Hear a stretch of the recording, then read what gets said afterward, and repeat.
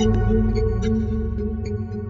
this is Jeff with jailbreakmovies.com. I'm going to show you how to enable multi-touch gestures on your iPad 2 for free.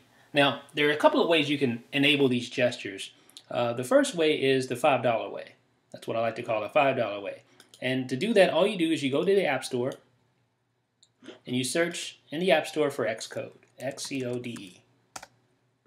And as you can see, it's $4.99 to purchase. Now, you need Xcode to enable multi-touch gestures on your iPad.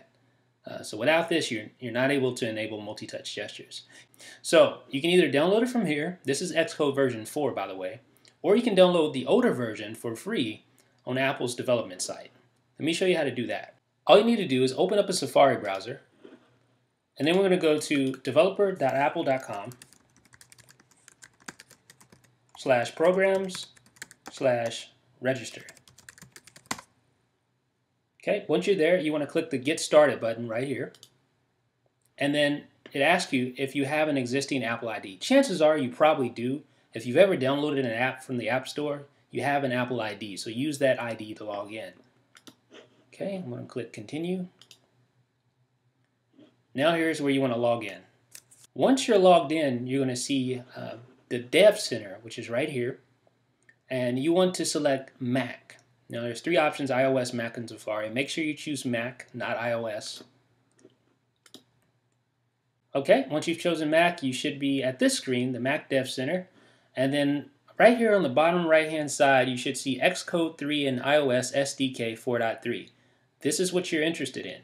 You should see the first link, Xcode 3.2.6 and iOS SDK 4.3. The release date was March 9, 2011. This is the file that you want to download. You want to click this to start your download. Now this is a very large download. It's over 4 gigabytes in size, so it's going to take a while. So you just have to be patient. I'm pretty sure the Xcode version 4 in the Mac App Store is pretty large as well. So either way, you're going to have to download a lot. But at least this is free. So once that download is completed, I've already downloaded it and I've already installed it just for time's sake. But you can go ahead and close out of your Safari browser. Go ahead and here's the download. Double click on this, you would install the SDK, use all default settings, don't change anything. Now once it's installed, open up Spotlight, type in Xcode, and then hit return, and this will bring up your Xcode application. Next thing you want to do is grab your iPad, and you want to plug in your sync cable to the iPad with Xcode loaded. So just plug it in. All right, it'll recognize it. Now, since I've already enabled my development mode on my iPad and I already have multi-touch gestures working, as you can see, I don't have a button here that says use for development.